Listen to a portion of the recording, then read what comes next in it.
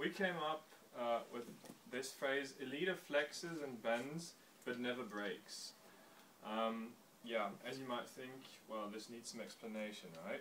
So the stories we heard were quite diverse. They had to do with leaders of student choirs, sport instructors for children, a student president for a high school, and the essence of all these very diverse stories was basically that we found out a leader needs two things: commitment and perseverance.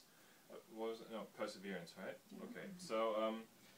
So the first thing, commitment, was when we noticed, okay, well, these people all went to rough situations, and well, if they hadn't had some kind of inner purpose, thinking, okay, I really want to do this, and this is what I think is right, we all agreed on, well, they wouldn't have made it. They wouldn't have made it possible to implement their ideas and yeah, their visions.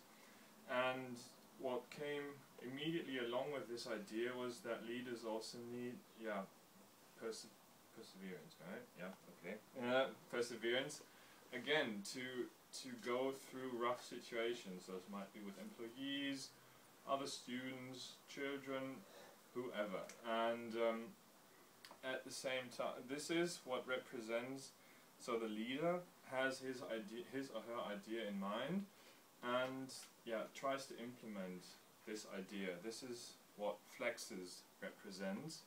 But at the same time, a leader also must be able to react to changing situations, to people's demands, which is represented by the bends.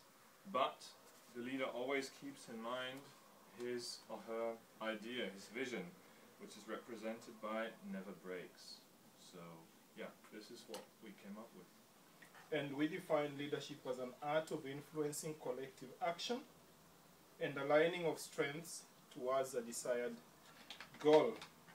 And if you look at this, if we are saying influencing, we are looking at the issue of change, a leader being able to affect other people towards a given direction. Collective action, we're looking at the inclusion, not leaving anybody behind, not leaving any views behind. And then aligning strengths, we are looking at that we are having different capabilities in this organization.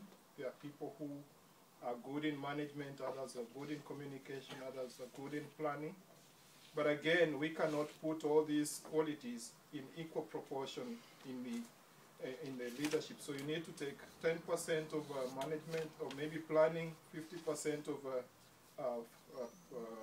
maybe another skill, 10% of the other. And if we align all these together, then they will help us to reach our goal. So we shouldn't lose focus of where we are going to, in as far as we are combining all these skills.